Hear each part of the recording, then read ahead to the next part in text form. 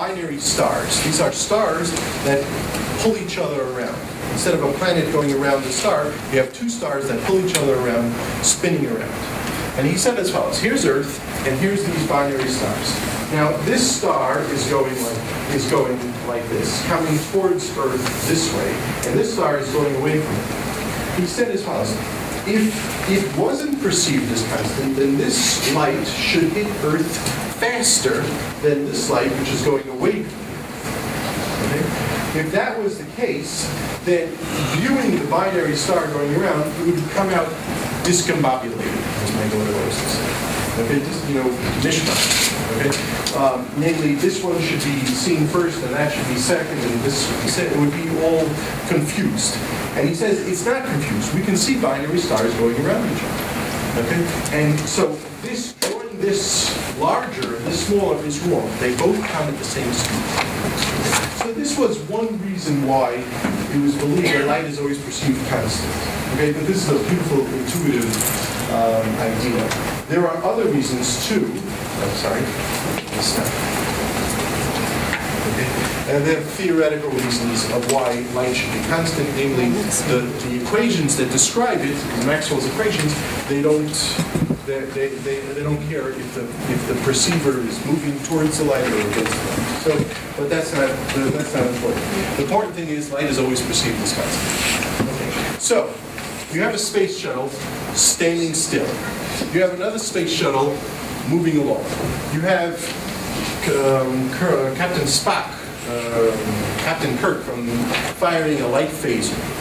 Okay, and he's firing a light gun, and the gun is going at the speed of light.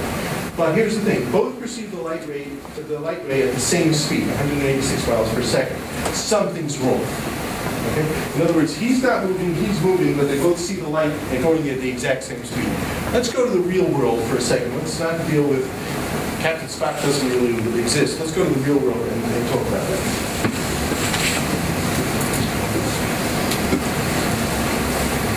Here's some classical stuff.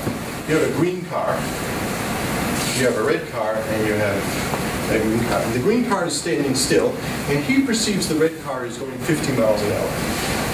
This green car is moving at 30 miles an hour. What should he perceive this as going? 20 miles. Perfect. Okay, so let's go through. Stationary green, that's him, sees red going at 50 miles an hour. Moving green, that's him, should perceive red going at 20 miles an hour. What if moving green also sees red going at 50 miles an hour? Okay, now, what if he sees him also going at 50 miles an hour? Well, there's something wrong. Okay, there's something screwy in what he's doing. Okay, the moving green is making a mistake because he's going 50 miles an hour and he's going 30 miles an hour. He should see him at 20. He's not measuring the speed correctly. He's doing something wrong that's measuring speed incorrectly. Speed is measured by distance divided by time. That's the way, 50 miles per hour. 50 miles, that's a distance divided by how long it takes, by hours. Okay, so moving green is either measuring distance wrong, he's doing something wrong, he's either measuring distance wrong or measuring time wrong. Okay, so again, if this was a mistake, if he did say he sees him at 50 miles an hour, he's making a mistake. And we're just analyzing where's this mistake coming from. Let's go back to the thing. If he says he sees the light at the same rate as he sees the light, he's measuring wrong. One of two things.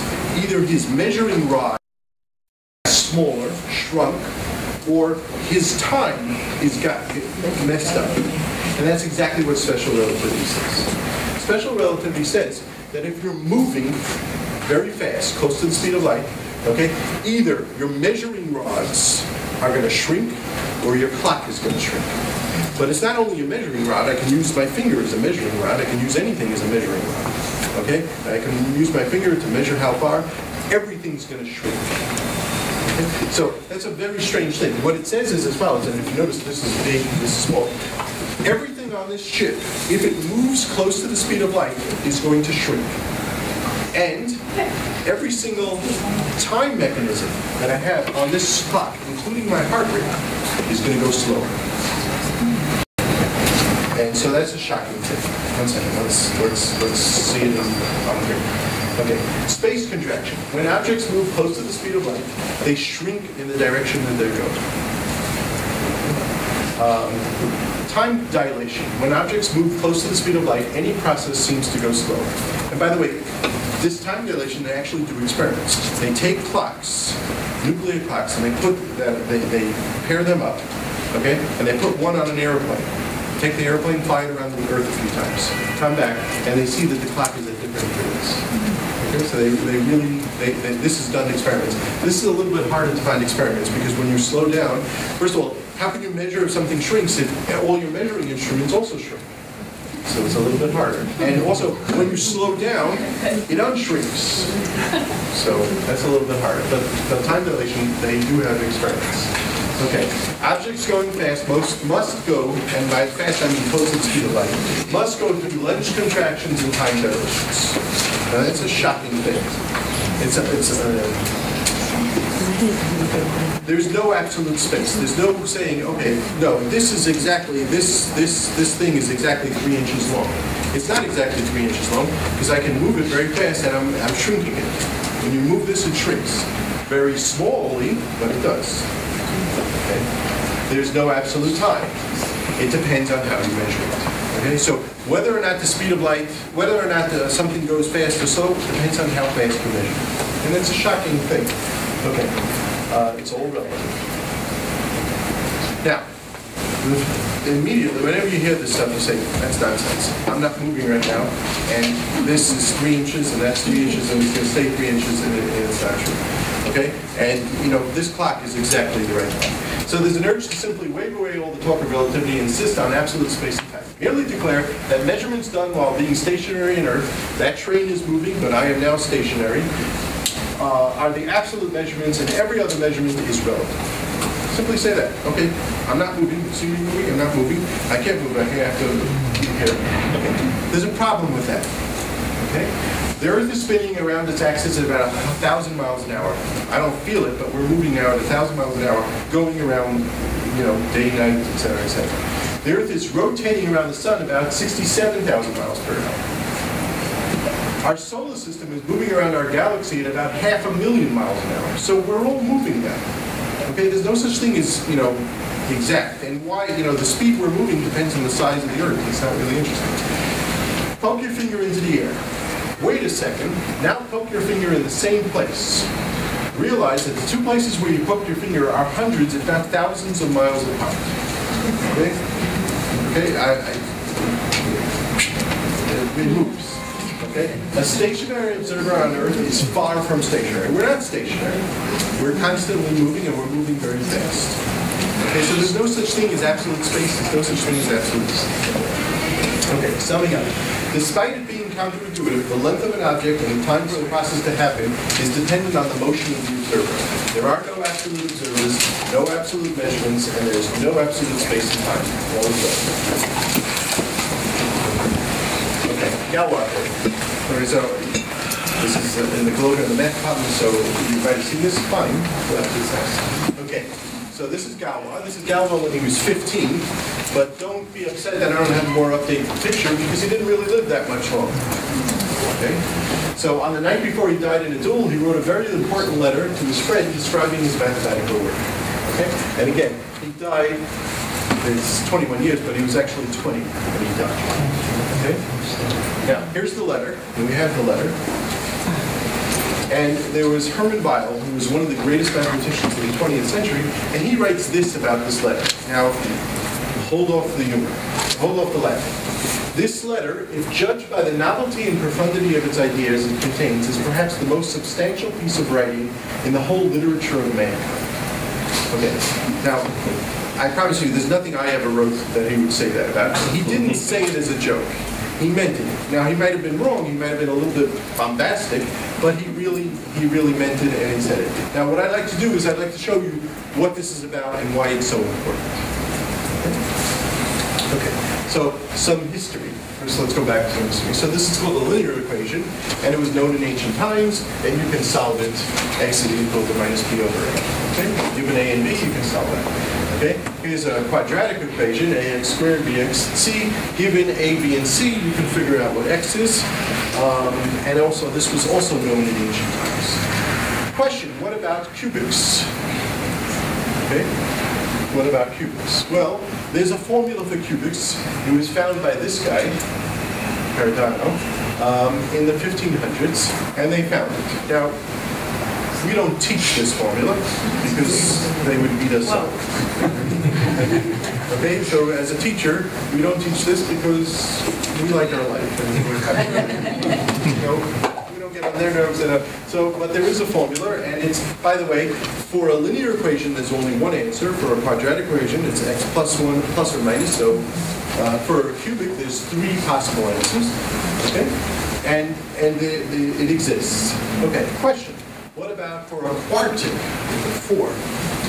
Okay, and so this was done also in the 1500s, the late 1500s, and they solved this equation. But the equation is too horrifying to watch. It's to draw it down. Okay, what about a quintic? X to the 5th. Okay, so these two guys, notice he died also early. This is Abel. Abel died at 27. He died in poverty. By the way, one of these guys was killed by the other one's sister-in-law. He thought he was rich. It's a whole, it's a great book called Men of Mathematics. It's got all the sex and the wild stuff. It's very interesting. But these guys also had miserable lives. This one had a miserable life. Okay, and they proved that in general, there's no equation. There's no way of solving this equation. There's no way of solving this equation using squares, square roots, cube roots, 5th roots, 10th roots. There's no way of solving a quintic. Comes along Galois, and he says, what about x to the 5th minus 1? This does have the solution. Bring the minus 1 to the other side, you have x is equal to 1. Okay. So what he realized was, sometimes there is a solution, sometimes there's not. Okay. Question, when is there and when is there not? When is it solvable, when is there not? It's not solvable.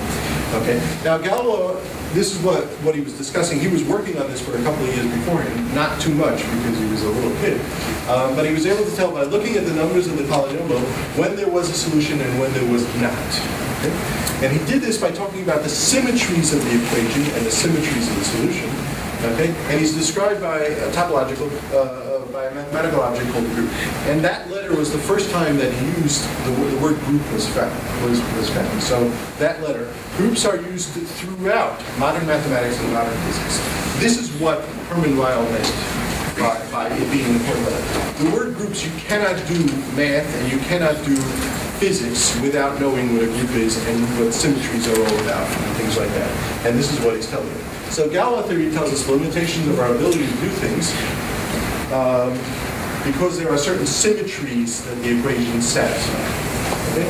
And so these are limitations. Again, for x to the 1, x squared, x to the 3rd, x to the 4th, we have ways to do it.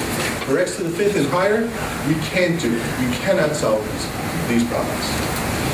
Okay, now just to bring you back to the real world, instead of talking about equations, so you all know this game, and you have to take, something, it's mixed up, and you got to get it back into here.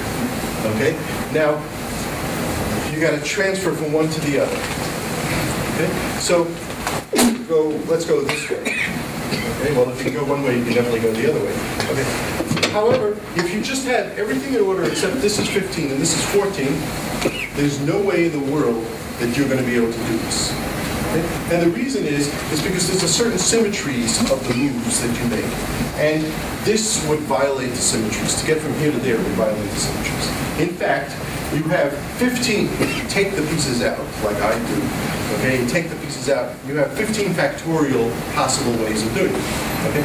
If you put them back in, 15 factorial divided by 2 will be able to get into this nice position. The other 15 factorial divided by 2 will only be able to get into these two, and you won't be able to go from one to the other. Okay? So it's about symmetries, and it's about this group theory. There's a certain action that you're following the group this is all about. More important is the Rubik's Cube. Okay, if you ever want to, I have 3 brothers, and if you ever want to torture them, what you do is you take the Rubik's Cube and take the end of it and turn it a little bit and then click it. Not a legal move. Okay, and then mix it up Okay, just you take this and turn it this way, not a legal move, and then you